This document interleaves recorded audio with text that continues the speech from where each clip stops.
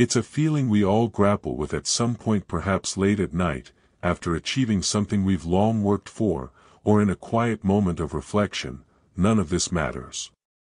It's all meaningless. We tell ourselves we're just apes hurtling through space on a watery rock, caught in the grip of existential despair. The thought consumes us: why even bother trying if everything will eventually come to an end?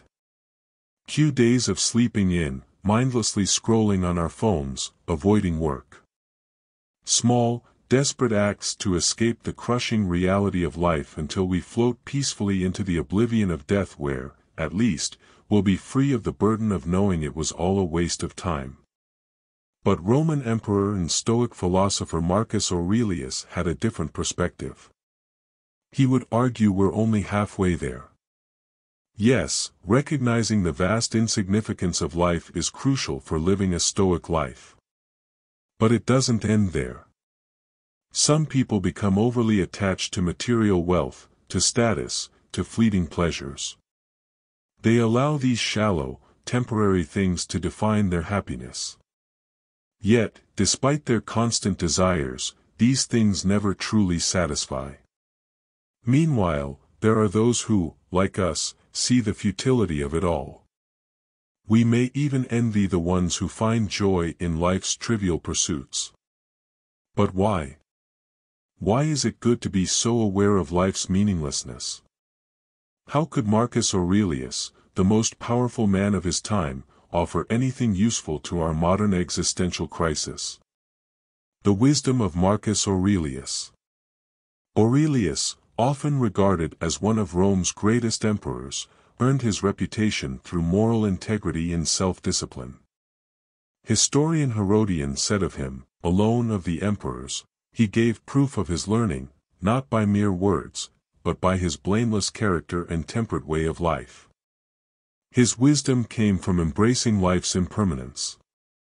He habitually meditated on death, the fleeting nature of existence, and the insignificance of most things. From this, Aurelius arrived at two key principles: act justly, and love what life brings your way. Aurelius divided philosophy into three domains: the physical, the ethical, and the logical. When it comes to the physical world, he focused on desire and distractions. To desire something is to label it as good, but, as both you and Aurelius know, most things aren't as fulfilling as we expect. Desires often lead us astray, making us chase what isn't truly good for us. Aurelius believed we should strip away these desires and the impressions they leave on us. Advertisements, for example, promise happiness through products, but deep down, we know a new phone or fancy shoes won't bring true fulfillment. Yet, these desires still hold sway over us. He urged us to see things as they truly are. That smartphone? It's just metal and glass. That indulgent meal? Just the consumption of flesh. As Aurelius wrote, erase the false impressions from your mind by constantly reminding yourself of their true nature. The very insights that can lead to existential despair are also the ones that can free us. When we realize the emptiness of these desires, we waste less time chasing things that will never satisfy us. This ties into the concept of depressive realism, a hypothesis that suggests those with depression may see the world more accurately. Studies have shown that depressed individuals tend to make more accurate judgments about events and their own performance than non-depressed individuals. While this isn't an endorsement of depression, it suggests that seeing through illusions can be a path to deeper understanding. It's not things, but our thoughts. Marcus Aurelius believed that anxiety and despair aren't caused by things themselves, but by our thoughts about them. External things, whether the opinions of others, material objects, or wealth, can't touch our minds unless we let them. If we accept that these things don't matter, we can begin to care about what truly does.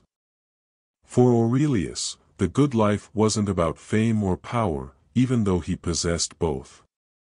It was about aligning with nature and living justly, free from distractions.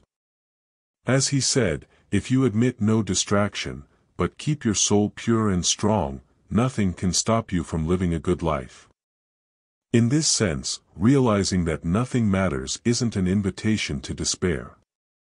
It's a gateway to focusing on what does matter and living a life of meaning.